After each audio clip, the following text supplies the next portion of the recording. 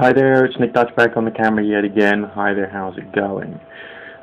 Just answering a few quick questions from one particular YouTube user whose channel is called Seraph, C-E-R-A-P-H, I think, 888, who's inquired, after having viewed my video on the subjects of demonology, why do conjurers still insist that demons wear medieval costumes or clothes? Are demons stuck in a time warp? Well, I don't think that we could say that demons are stuck in a time warp. We can say that people are. Some people choose to allow the books that they read and the religious texts and occult texts to sufficiently control their own outlook on the way the world works and what the apparently supernatural world is, to the point whereby it becomes a hard and fast objective fact, and they stop, or to them it's a hard and fast objective fact, and they stop actually applying any critical thinking.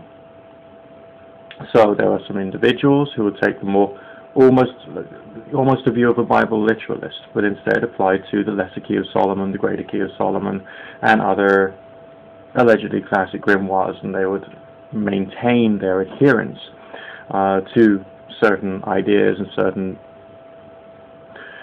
theological concepts in a rather conservative manner.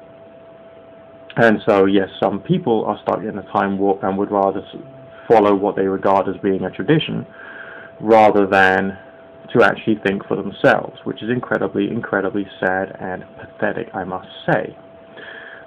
So I don't think that demons are all dressed in the manner of a duke or whatever. It's bullshit, complete bullshit. Just remember that demonology, as in the Lesser Key of Solomon, is merely a westernized or European-centered version of the country religious traditions in Haiti, basically.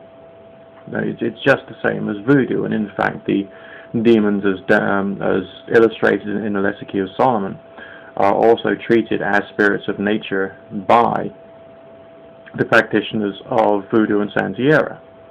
Sorry, Santeria, is that a correct pronunciation? I'm not sure. Anyway, the fact of the matter is these alleged entities, these spirit entities, these apparent quasi-deity things are worshipped, revered, and used in other forms of religious practices. So it's just another fucking religion, you know.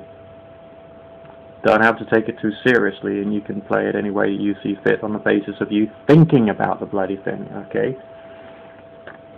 Now, the next question that Seraph888 asked was, why do some people need to summon succubuses and incubuses, and others just attract them?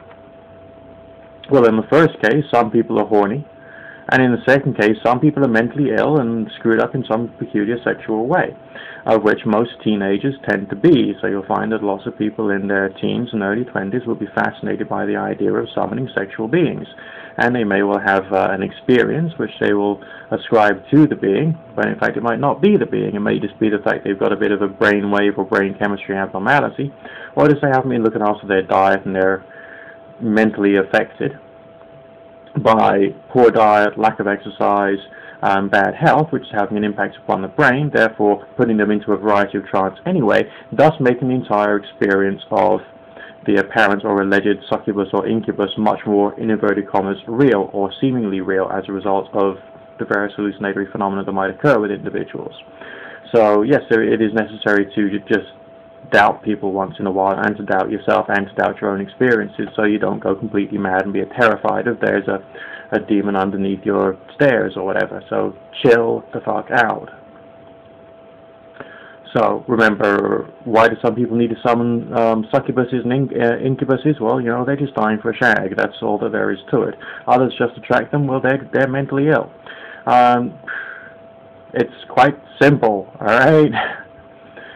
So chill the fuck out, stop taking life too seriously, speak to you soon. Bye for now.